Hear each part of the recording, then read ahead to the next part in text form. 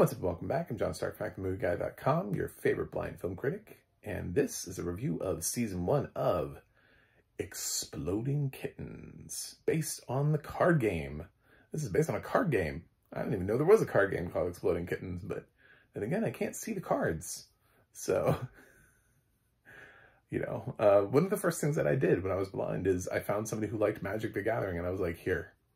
I have a feeling this is going to be something it's either going to take me way too long to figure out how to play this or what. So you like Magic, go for it. It was a nice gift for one of my friends.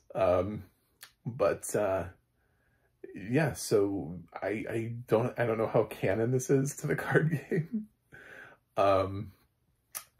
But it does have audio description. It's International Digital Center. It's written by Liz Gutman and narrated by Jamie Lemchek. Like I'm gonna come up with like a name for them, like the Devilish Duo or something. I don't know. They're just, when those two are paired together, the audio description tends to be really good. Also, Liz Gutman is just, it's kind of unfair to say she's the best writer in the game because she's the most credited writer in the game. So, because other companies are constantly only getting their narrator in, and International Digital Center has a deal where they constantly get their writer in, Liz has benefited a lot from that. And she is like soaring through the ranks of, I mean, like her credits, like when you look at the things that she's written, it's easy to just point and be like, wow, that's amazing. But also it's easy to go, well, I really love this film, but this film only gave me a narrator, like who wrote that? Someone. But is it the same person who wrote this other film that I liked that also didn't have a listed writer? What about this film that didn't have a listed? I mean, like, there are other things out there that don't have writers. So she's like defaulted into best writer, but she's defaulted there because we don't have any sort of standards in crediting an audio description, which is really disappointing. Sometimes your company may not get credited at all, or you may just get the company name, or you get the company and the narrator. Well, IDC has a great relationship with Netflix, and because of that, we all know who Liz Gutman is in the blind community. Also, to my blind community, I want to say, got purple hat on today. It's on backwards, baseball cap, black sunglasses. I'm wearing a Thor t-shirt. So, what is Exploding Kittens? It's an adult animated comedy that is about some sort of reality in which heaven and hell both have like boards of directors that decide to turn God and the devil into cats and send them to Earth because neither of them are good at their job. So they're supposed to pick up something from Earth. Like the God is supposed to, I don't know, get inspiration because heaven thinks that humans have turned into like garbage things and we suck at life. And meanwhile, hell thinks the devil's not being evil enough. And brilliant voice casting here, by the way, because God is played by Tom Ellis, who is also most well known for playing Lucifer. So I caught that voice immediately. I was like, that's Tom Ellis playing God? So he's now played Lucifer and God. So his career he's clearly got like a type where people are like, we're doing something biblical. Can you come in here, please? On the devil's side, it's Sashir Zamata from Saturday Night Live. Previously, she was in the cast of Home Economics for the four seasons? Did that thing run for 3 seasons? How long did it run for? 4 seasons. I'm gonna go with 4. 4 seasons. And until it got canceled, and now she's voicing the devil cat. I don't want to like spoil the whole thing. So yeah, they're introduced. Actually, the Devil Cat isn't even introduced until the end of the first episode. The first episode is all about God Cat, and then you learn the same things happen to Devil Cat, and then that's intertwined. It's really weird how the linear storytelling is actually really strong in these episodes. You would think that this would be something that would be very episodic, where you could feel like, but no, actually there's a lot of there's a clear season thread in here, like a clear plot. This isn't just like wacky family with two wacky cats of each episode, you know? It has an actual plot to it that moves throughout the course of the season. So, and a direction that it's headed in, not just for the cats, but also for the family that they live in. They put them in this sort of like stereotypical family. There's, you know, mom, dad, son, daughter. Other major characters in this is they have a neighbor named Karen, who I think is how the devil keeps getting back there, because that name is very much alluding to something about this person's personality. And then the son has a friend, Aiden, who is just... I can't remember what God said. He's like that. He said something about like that kid. That's like if an onion ring learned how to talk or something like that. I don't know. It was really funny at the time, but it's just. Aiden is Aiden. Aiden is just great side characters, but yeah, they get to navigate through this. The mom has this weird fucking past, man. The mom used to be part of like SEAL Team 3. And so she's like really good at like combat and strategy, but now she works for like, she's like a vet, something like that. And like dad works as like a janitor for like a bulk store chain or a stockman or something. And then he has this plot that runs throughout the course of the season where his boss takes a stronger liking to him and he moves up in the company, and Godcat helps him do it. And yeah, it's weird how there are plots that like go all season long in an animated adult show like this, which usually I think they think their audience can't follow it, or they set it up in such a way that you can come in and out of every episode. But this would be really hard to watch out of like if you were to randomize the episodes, it wouldn't make any sense. It really is linear storytelling, which I'm actually pleasantly surprised by.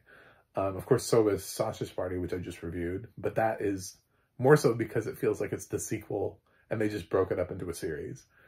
So this is its own thing. This is, I mean, if Exploding Kittens runs for multiple seasons, every season, I guess, is going to have a linear thread to it. Okay, so a couple of things I want to talk about. One of the reasons I love Liz is because she just knows like certain things happen. So there's a scene in one of the episodes where Devil Cat is having to do some stuff with marine life. I'm just going to leave it at that. And there's an orca, and it does the Free Willy jump, and she acknowledges that it's the Free Willy jump. She actually says it's the jump from the movie Free Willy. Like, they set up the scene so that way it's paying homage to something, and she acknowledges what the homage is. And I thought about that because I was like, well, that's really cool. And then later on, there's another thing that happens, and I was thinking, she described what it is, and I don't know that anybody, like, I know kind of what the target demographic is for adult animation, and especially something like Exploding Kittens coming out of a card game. I can imagine that this is probably a pretty young demographic that they're shooting for here, that like Adult Swim demographic. So I used to play video games, and a lot. I don't mean to offend you, but so there's a scene where Travis, the son in the family, he's playing an online video game, and he's betrayed by Aiden and his other friends who don't matter because they never really appear ever again. But in this thing when he's kind of like having a fight with Aiden and he gets killed. And there's a reference to one of the characters is then over Travis's dead body, and he's sort of like squat standing, or kneel standing. There's a term for that, and I'm wondering, did we choose not to use the term because there's a lot easier way to say what that is, or did we not, like, and I thought about, I've given this way more thought. Like, it's called teabagging, and gamers would know that. If you put that in there, anybody who played games, and this is from a card game, would know what that is. Your child, does your child play Fortnite? They know what teabagging is. I'm sorry, your children know what teabagging is. They may not fully understand the reference, but they know how to do it in a video game. Ask them to do it, and I guarantee you they will squat and stand and squat and stand over the body / preferably the head of the person they've just killed. It is quite common in first-person shooters. So, so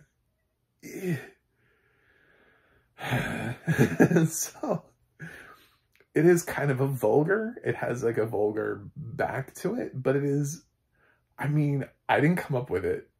And I played, like I said, I played video games for years online, and regardless of what game I was playing, if it was any sort of a first-person shooter at all, or even sort of like a Grand Theft Auto type of thing, I mean, people would do it, you know, and sometimes you see people doing it like as a suggestion, like you know, like they're like a threatening gesture. You'd see somebody stand and squat, just to like let you know that what they're about to do to you. It's very common in gamer culture, and I'm wondering if it has proliferated enough that she could have just said what it was, because it is a video game that he's playing, and it is a gamer word. And honestly, I think the target demographic for this would have understood that term. However, is that an acceptable term to use in audio description? Probably not. Although her audio description on Bridgerton is getting attention for being, you know, really well done, and very just sort of, this is what's happening, and very well written. So I don't know, but it did make me think. It really made me think a lot more than I needed to about anything else that happened in this series. I was like, could we have just said teabagging? I have more thoughts on that than I do anything else. But yeah, I mean, like the rest of the stuff is really great. There are, you know, I think about something like this, some random ass fucking show on Netflix, and they have all of these cameos. There's again, I'm trying not to spoil things. So there's a scene where, a bunch of different people are battling for something, but it's also some like iconic, trademarked figures that are battling. So you have like Ronald McDonald, you have the Michelin Man is in there. So, and those are brand trademarks. I think the Pillsbury Doughboy was in there because there was a reference to killing the Doughboy. And I think he was in there too. Just sort of a lot of those types of trademarked icons, but they were referenced by name instead of describing them to us like Disney felt the need to do in Chip 'n Dale's Rescue Rangers, or ignore them altogether. You know, the whole purpose of that scene was to show us all those people. So we got told who they were, which is fucking brilliant. I was thinking even about like Scream, the last Scream movie, where they had the scene on the subway, and all those people were wearing different Halloween masks, and some of those Halloween masks were references to like clear, like Michael Myers, Jason type references. Like, side of the people were like, I know what mask that is. But we didn't get that in the audio description. So here we got these direct references to these characters in the audio description, and we're told what they were doing. So that's what I liked about it. I mean, I like the specificity. I like the fact that this does something that other people are afraid to do and don't do and stay away from and think that we don't need as blind people. I like that I got brought in on that, you know, we were given the opportunity to join in on that fun and that conversation. I think this series is promising, especially the way that it ends. Even if you are questionable on season 1, I'll say season 2 and season 1 ends in a way that season 2 should be totally different than season 1. So if season 1 has such a weird ending that says, please give us a second season, please give us more episodes, we have to have more episodes because we need to be able to show you what this would be like. It's sort of like the last time, if this was canceled after 1 season, it would feel like the last time Netflix did that, where a show was screaming for a second season, like where you feel like the whole first season is a setup for the actual premise to the show, which is what this does. It feels like season 1 is like a prologue, and then season 2 is going to be, okay, this is Exploding Kittens. They did Hilary Swank's Away. They made us watch the entire first season of Hilary Swank floating towards Mars, and it was slow as shit. And then they land on Mars and they cancel the show. And I'm like, are you fucking kidding me? we had to sit through her getting to Mars. The most interesting thing would have been her on Mars. And now you're like, nah, nope. I was so angry at Netflix. I didn't even really like the show that much because the season 1 had problems because it was stretching out the time. It was like, oh my God, we're going to take forever to get to Mars. I was like, I don't need this. But then we got there and I was like, okay, good, great. Next season's going to be great. They won't cancel the Hilary Swank drama. They canceled the Hilary Swank drama. But what they didn't understand was season 2 actually had the potential to bring people in, because people would have finally been like, oh my God, thank you. Just skip season 1, you know? Watch the pilot so you know who the characters are, jump the next couple of episodes, and then just start watching season 2 when they're on Mars. So yeah, if season 1, I don't know, if you're not jiving with it, season 2 stands to be something that you might actually like. Because I can't imagine that it's going to be the exact same thing that we just watched. So, just how they end it. So, yeah, I'm interested. I'm intrigued. All that good stuff. And the audio description was really good. It made me think really heavily about, can teabagging be a part of audio description? Which I've never thought about before. Which is sort of like a credit to the TV show itself. And, also Liz's description, and she did actually describe what teabagging was, because I knew what it was from her description. I was like, okay, so teabagging, you know what I'm saying? But like, do we use the slang term for it? You know, like, I don't know. Like, it's an interesting thought. I don't think I'm right though. I think what Liz did is the right way to do it, because more people have accessibility to it. But I don't know that, yeah, I think more people would have laughed if she had said teabagging from that community. So I don't know. It's like a coin toss for me. Like, I could go either way on that. There's an argument for both. Anyway, I like the show. It's promising to me. Adult animation is like all over the place all the time now, but my God, Marvel's Hit Monkey is returning. That's going to be the next thing that I do a full series review of this season 2 of that. I didn't even know we were getting a season 2 of Hit Monkey. So, adult animation is, and Kite Man comes out, and just, my God. So, thanks for watching. I'm going to give Exploding Kitten season 1 an A-. For the most part, I really like this season. I think it's a much stronger start for an adult animation than I've had from a lot of adult animations that have been thrown at me from all over the place. I really loved the linear storytelling, which adult animations don't lean so heavily on, but there were a lot of stories that really benefited from you having to watch this from start to finish instead of just like jumbling up the episodes and, oh, this will be great for syndication, you know, like whatever. Anyway, thanks for watching. Thanks for subscribing. I'll see you guys on the other side.